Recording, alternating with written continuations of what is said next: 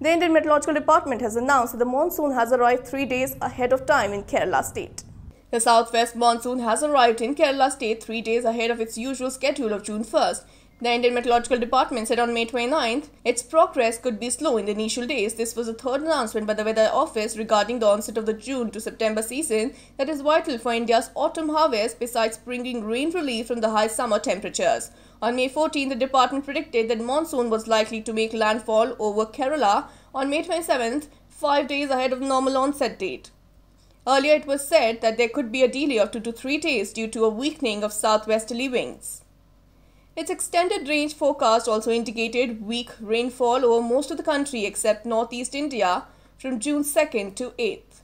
A long dry spell and severe heat waves over northwest and central India in March through May affected the wheat harvest in many parts, fueling a rise in food prices. The monsoon is crucial for summer crops as 60% of the country's cultivated area depends on rains.